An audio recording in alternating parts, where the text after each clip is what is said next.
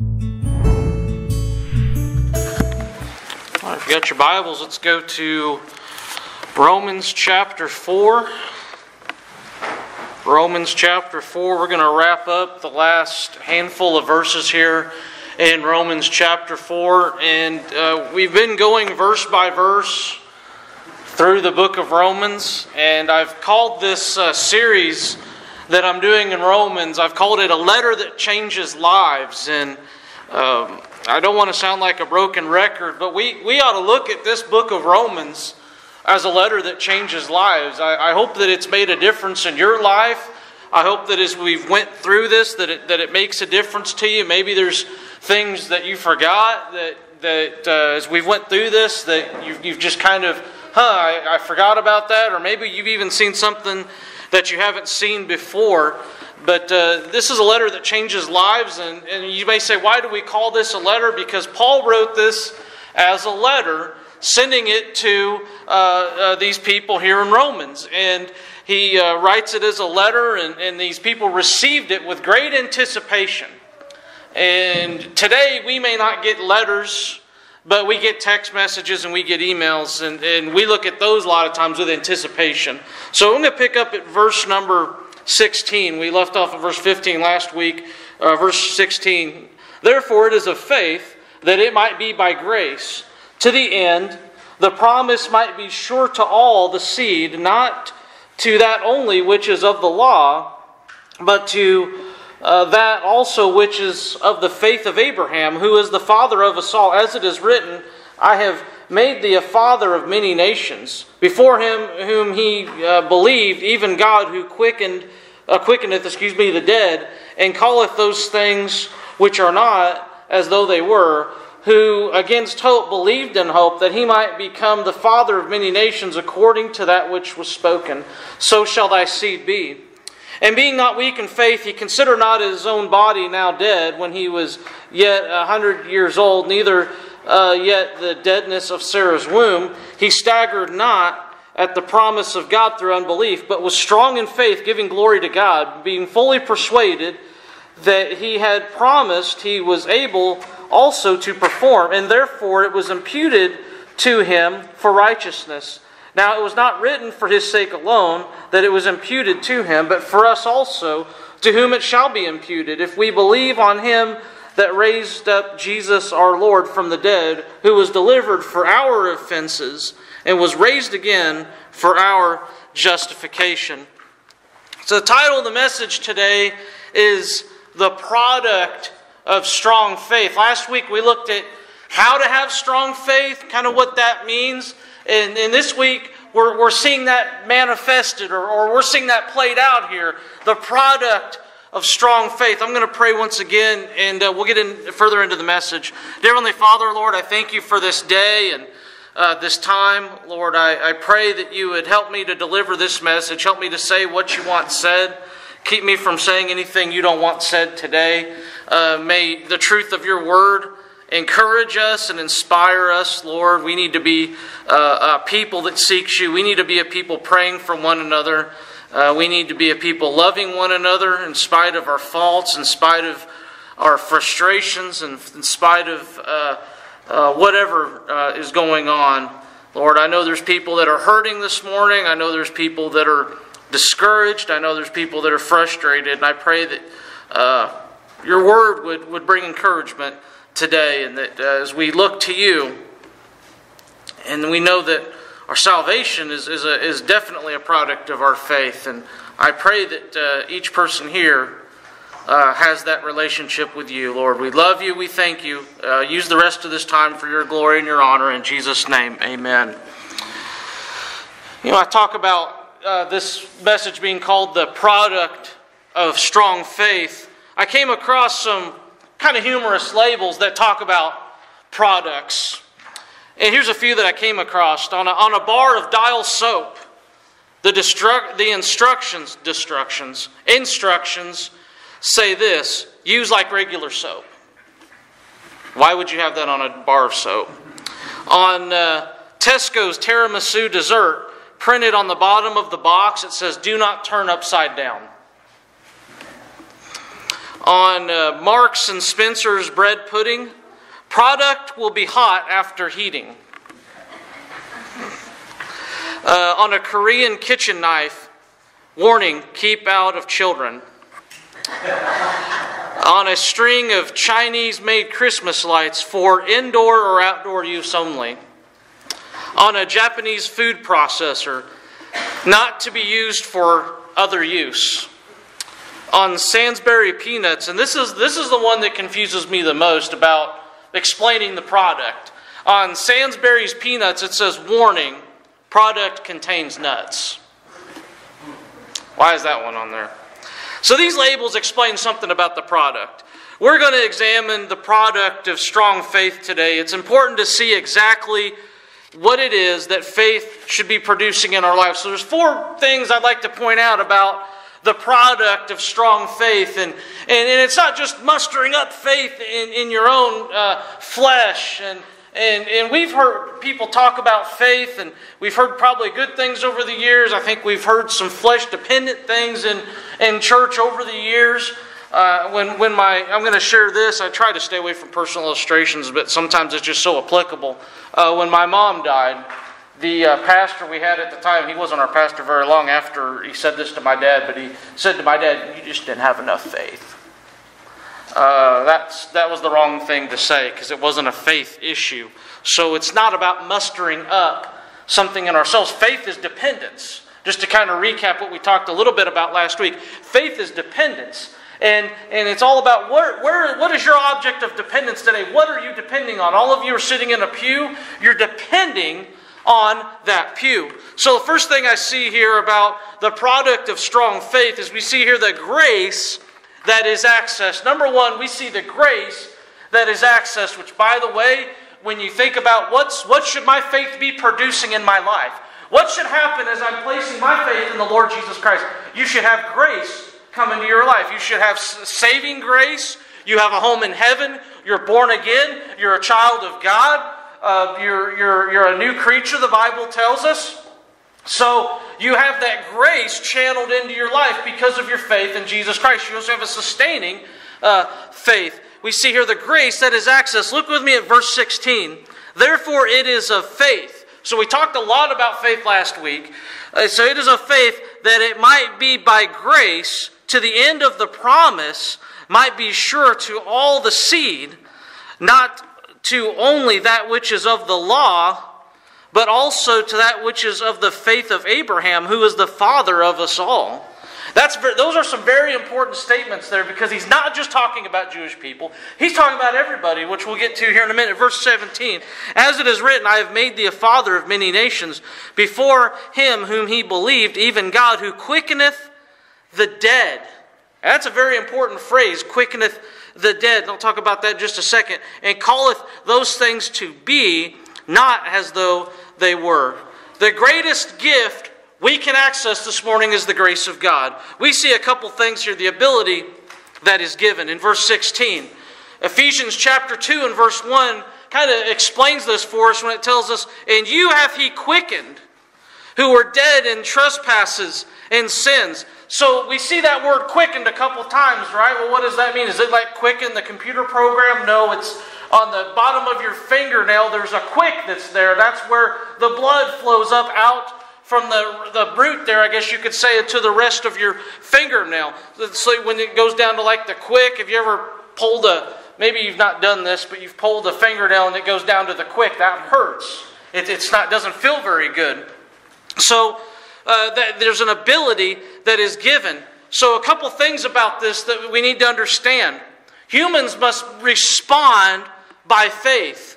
And we must respond by faith to God's promise. The promise was certain to all of Abraham's descendants, both Jew and Gentile, of Abraham who exercised faith. And now Abraham was the illustration, as we've seen over the last couple of weeks, an illustration of faith. This was a man who was called later in life to leave and go to a different land. This was a man who was getting ready for retirement. We see in this passage we read, he was not a young man. He was 100 years old, and God's telling him, I'm going to get you basically ready to start a family.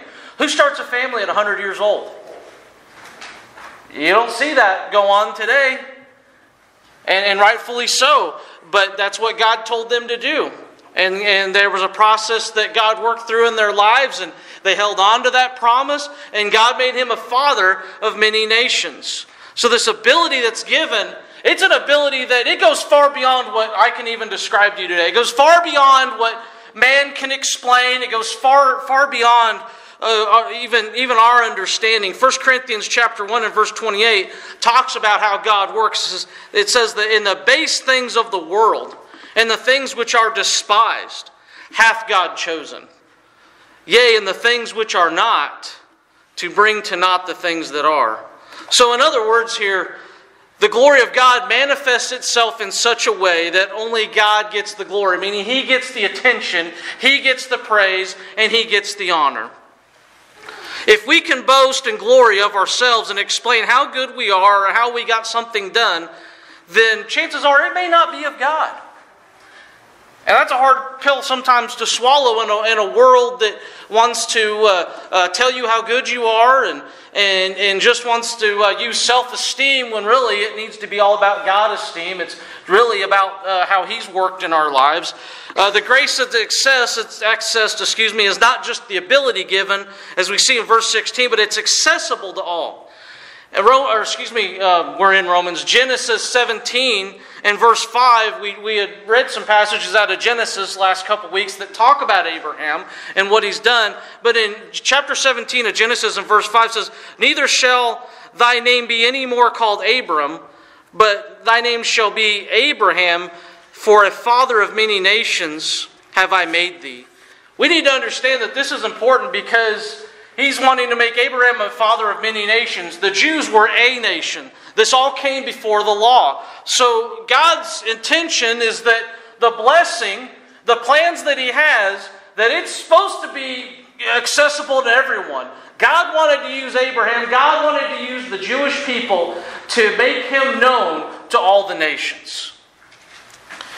Hebrews 11 and verse 1 says, now faith is the substance of things hoped for, and the evidence of things not seen, a verse which we're going to read a couple of times today.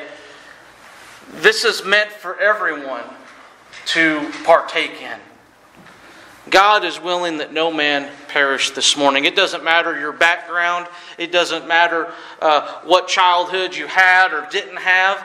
None of that matters. What matters is, what is your object of faith today? That's what matters. And we all have that access through the Lord Jesus Christ. Number 2, we see the faith that is accounted for. The faith that is accounted for. Look at verse 18. This is talking about Abraham, who against hope believed in hope, that he might become the father of many nations, according to that which was spoken, so shall thy seed be. We read that and think, sounds nice. This guy's 100 years old when he's reading this, or when he's saying this. Look at verse 19.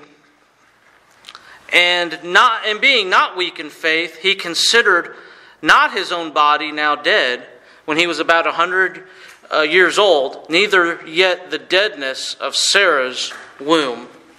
You see here faith that's accounted for. This shows us that faith does not mean doing nothing, but in doing all, in trusting and reliance on God for His miraculous work. Abraham had to look at things the way that God did. We see here a couple of things about the fact that there's this grace that's accounted for. And grace meaning that supernatural enabling that we get to do God's will. It's to get saved. It's to live how we need to live. It's to be the type of person God wants us to be Christ-like. That's what grace is, to be channeled into our lives. We see that the object here, the object of our faith, is greater. Abraham had to have his eyes on one greater than himself. Proverbs 13 and verse 12 says, hope deferred. Hope deferred. That's not a good term here. Hope deferred maketh the heart sick. Friends, if there's no hope, if we don't have that relationship with Jesus Christ, the Bible says our heart's sick. Does this not describe so many in our community? And I don't say this to look down on anyone this morning. I say that to say that we've got a task before us to take the Lord to people. We have a task before us to try to love people. and to share the gospel where we can. When we see people strung out on drugs, or we see people in a hotel room just having a party, playing loud music. And I'm not saying I'm against loud music, but listen to what's tied to it. Just the alcohol flowing and fighting. That sounds to me like a heart that's sick. You know why? Because the hope's not their trust, their dependence. Because hope is an expectation. Hope is something you go to so that you're not hopeless. And when we don't go to the Lord, we go to something that's just going to make our heart sick. But the author in Proverbs doesn't stop there. He says, "But when the desire cometh," meaning when you turn to something you can trust in, he says, "it is a tree of life." Abraham had to have his eyes on one greater than himself. And when I read that passage and I think about how Abraham had to have his eyes and his focus on the Lord, a tree, most of the time when a tree bears fruit anyhow, it's bigger than we are. It produces fruit. When you plant a pear tree, I say this because my dad used to have a pear tree in the yard, and he used to always say, "Pear don't fall far from the tree."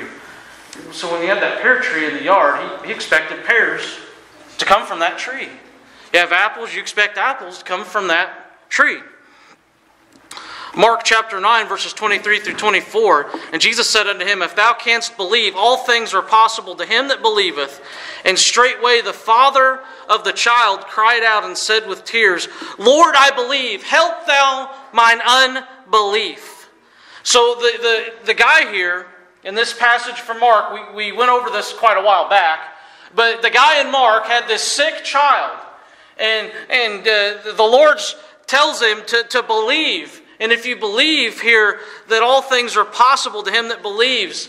And this guy struggled with his belief so much that he said, Lord, help my unbelief. Sometimes that's how we need to pray. There's nothing wrong with saying, Lord, here's my situation, and laying it out. And saying, help my unbelief. I'm having trouble seeing you in this situation. I'm having trouble understanding what you're trying to show me. Lord, help me out here. I need your grace. I need your mercy.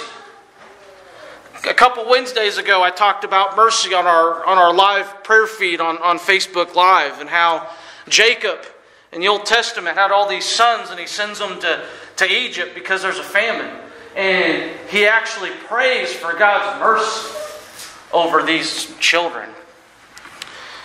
Apparently Abraham here refused to dwell in the negative. He didn't fail. I just misread my notes here. He refused to dwell in the negative. God had given him a promise, and that was enough for him once he grabbed a hold of it. What a lesson for us today. There's reward for resting in the Savior. Genesis chapter 15 and verse 6, it says about Abraham, he believed in the Lord, and the Lord counted it. He set it to his account for righteousness. He counted it to him for righteousness. I like what one Bible commentator said. He said that sense corrects imagination, reason corrects sense, but faith corrects both. It will not be, saith the sense. It cannot be, saith the reason. It both can and will be, says the faith, for I have a promise in it. Listen, if we're going to hold to the faith that we need to have to access grace, that product of faith this morning, it has to be in the Word of God. You've got to be in God's Word. You've got to be praying to the Lord. It can't just be, well, I'm just going to believe. There's a lot of things out there you can quote-unquote believe in. But our faith has got to be firmly and fully anchored on the Lord Jesus Christ this morning. Abraham believed with the intention of receiving it. Faith alone doesn't produce anything. It takes a hold of what is already offered. What does all this say to us? That faith is a battle. Faith is a struggle. There will be doubts this morning. There will be times where we feel like giving up. And there will be times we feel like giving into those doubts. But real faith stays anchored. It goes back to the promises in God's Word. It goes back to believing truth over feeling. It always rests in the knowledge that God will do exactly what He's promised to do. Sometimes I have to trust in the Lord and just be content. Number 3, grace that empowers. Look at verse 20 through 22. He staggered not at the promise of God through unbelief, but was strong in faith, giving glory to God, and being fully persuaded that what He had promised He was able to also perform. And therefore it was imputed, given unto him, in other words, for righteousness. Abraham believed for 25 years with the knowledge one day God would give him and Sarah a child. He refused to let go of this promise and this truth that God had given him. Grace that empowers. We must learn what faith is. Hebrews 11 and verse 1, once again, now faith is the substance of things hoped for. It is built up, it is made up of what you trust in. The evidence of things not seen. I used this illustration last week, and those of you here last week, I'm sorry I'm going to use it again, but I don't understand a brake system on a car. I'm pretty ignorant. But I still push on that brake pedal. I don't think about it. I just push on that brake pedal when I need to slow down or stop. We need to learn that nothing else pleases the Lord. Hebrews 11 and verse 6 says, but without faith it is impossible to please Him. For he that cometh to God must believe that He is, and that He is a rewarder of them that diligently seek Him. And we must remember that anything less is sin. It's falling short. Romans 14 verse 23. He that doubteth is damned if he eat. That doesn't mean eat food. He's talking about partaking of that doubting. That if you consume the doubt. Listen, we're going to have times we doubt. If you study Abraham's life, he had moments when he doubted.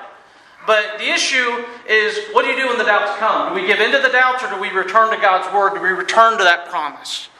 Because he eateth or partaketh not of faith, for whatsoever is not of faith is sin.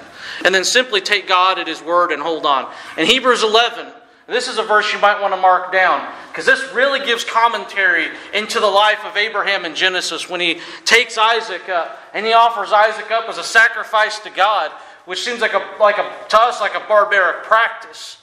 But this is what God told him to do. And right before Abraham was going to kill his son and offer him up, there was a ram that was caught in the thickets that was a suitable sacrifice. But listen to what the Word of God tells us in Hebrews 11, 17 through 19. It says, by faith, Abraham, when he tried, offered up Isaac, and that he received the promises, offered up his only begotten son. Does that sound familiar?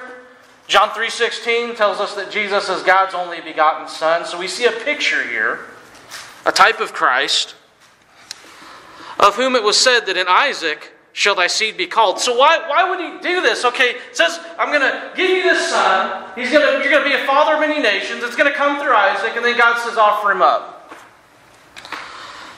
Accounting that God was able to raise him up, even from the dead, from whence also he received him in a figure. So Abraham did this believing that God could resurrect Isaac. It's pretty clear that's what God's Word's telling us here.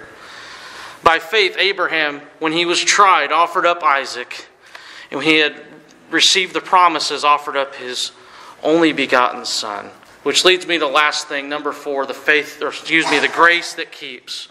The grace that keeps. This is a sustaining grace. Look at verse 23. Now it was not written for his sake alone that it was imputed unto him, but for us also, to whom it shall be imputed if we believe on him that raised up Jesus our Lord from the dead, who was delivered for our offenses and was raised again for our justification. We see in these verses that the power of God not only raises Jesus Christ from the dead, but it also preserves those of us who have placed our faith, our dependence, our trust in the Lord Jesus Christ. Acts 2 and verse 24 tells us, in whom God hath raised up, having loosened the pains of death, because it was not possible that he should be holden of it. Jesus, having paid the debt of man's sin, death had no claim on him, because he had not sinned himself. Romans 6:23 tells us that. His work on the cross, meaning He was delivered up for our offenses, and triumph over sin and death, raised because of our justification, is what saves us. We must recognize today that we're a sinner, that we deserve hell. And Jesus went to that cross so you didn't have to go there. But you have to trust in Him. I could lay a $100 bill out here on this table and say it's yours. But it's really not yours until you take it. You could say, well, I think it's fake money. You could say, I don't need your $100 bill. You could say, I think you're a liar. I think you're whatever. Or you can take that, trust in it, take it to the bank, or whatever you want to do with it. Go buy McDonald's with it, whatever the case is. But you have to take hold of that dollar for it to be yours. And you have to place your trust in the Lord Jesus Christ for salvation from sin and salvation from hell and torture. Faith in just the historic works of Jesus will not save. Faith in the beauty of Jesus' life won't save. There's so many religions that acknowledge the two things I just mentioned about, I believe Jesus was a great person. I believe He really was here. Faith in the accuracy of His teaching doesn't even save. There's people that say, He was such a great teacher. Faith in the deity of Jesus and His lordship, according to one Bible commentator, alone isn't enough to save. There's people that will say, I believe He's God. But we have to come to Him realizing we need Him to save us. And we have to realize that He died for our sins. Hebrews 13:20 and 21 tells us, now the God of peace that brought Him again from the dead, our Lord Jesus, that great shepherd of the sheep, through the blood of the everlasting covenant. Don't you love that term? An everlasting covenant. Make you perfect in every good work to do His will, working in you that which is well-pleasing in His sight, through Jesus Christ, to whom be the glory forever and ever. Amen. In closing, Paul's conclusion to this chapter makes it clear of nothing else, that nothing else or no one else will work. Salvation must come through saving faith in Jesus Christ alone. Abraham believed and was saved. It wasn't Abraham's works. It wasn't anything Abraham did. Because we know the Bible tells us that he knew he couldn't please God except apart from faith. It wasn't the law. You may say, how wasn't the law? It wasn't even there yet. The law didn't come till way later on. We're talking about stuff that went on in Genesis chapter 12, Genesis chapter 15. The law is a long ways away. It was faith then. It is faith now. So where's our faith at today? Where's our dependence at today? The Muslim puts faith in the Quran and Muhammad. The Buddhist puts faith in graven images. The humanist puts faith in himself. A religious man puts faith in his works. A materialist puts faith in his wealth. But a true spiritual life of faith is only as good as its object. Believe on the Lord Jesus Christ, and thou shalt be saved, the Bible tells us. You simply have to put your trust in Him today. You may say, how do I do that? Trust in your heart and call out to Him today. Call out to Him to save you. Call out to Him in your situation. Maybe you're in a situation where you know you're saved. That's not the issue. You know you have a home in heaven, and that's a great thing to have. But you need to lift your situation up to Him and trust Him. And lay it out there to Him. Maybe you've doubted your salvation. You need to come to Him with your whole heart. Trust in Him, knowing that He alone is able to save you. Let's pray.